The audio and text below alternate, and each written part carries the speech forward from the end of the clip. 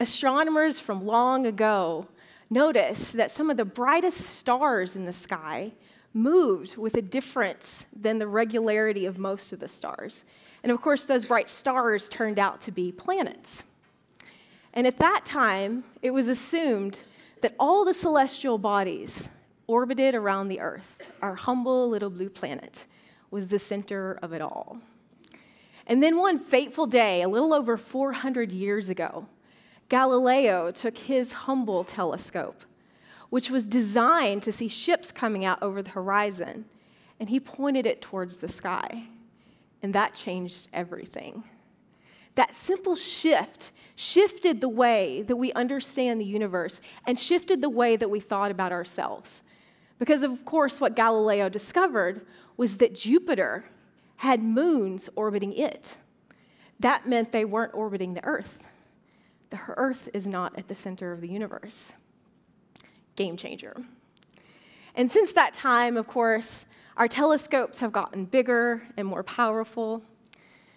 We've been able to learn amazing things from these telescopes, but even the most powerful telescopes on Earth still have to contend with the Earth's atmosphere, which serves to blur and obstruct and completely obscure some parts of light.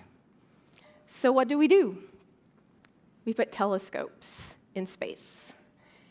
The Hubble Space Telescope has been orbiting the Earth now for a little over 28 years. And it's told us amazing things about the universe. Hubble it's really not an overstatement to say that it has fundamentally changed the way that we understand how the universe works. But more than being just a scientific tool, Hubble has become a cultural icon. The breathtaking beauty of Hubble's images have captivated the world. There's no doubt in saying these images are beautiful. But why? Why is it that we find beauty in these images?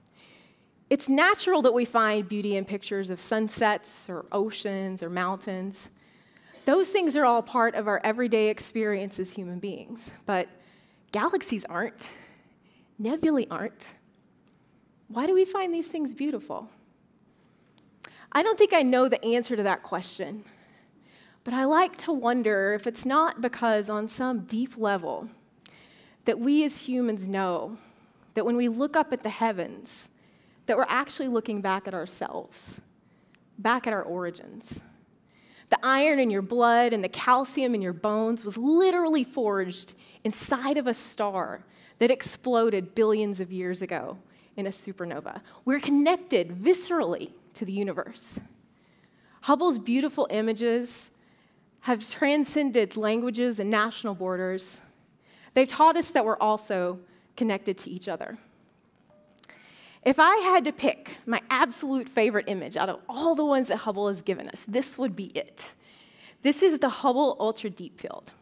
Now, if you go outside tonight, look up at the stars. Every star you see in the sky will be a part of our home galaxy, the Milky Way.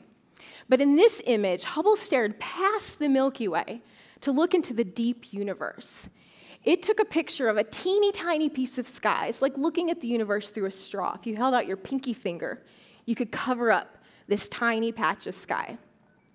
And yet, in this tiny piece of sky, Hubble sees 10,000 galaxies.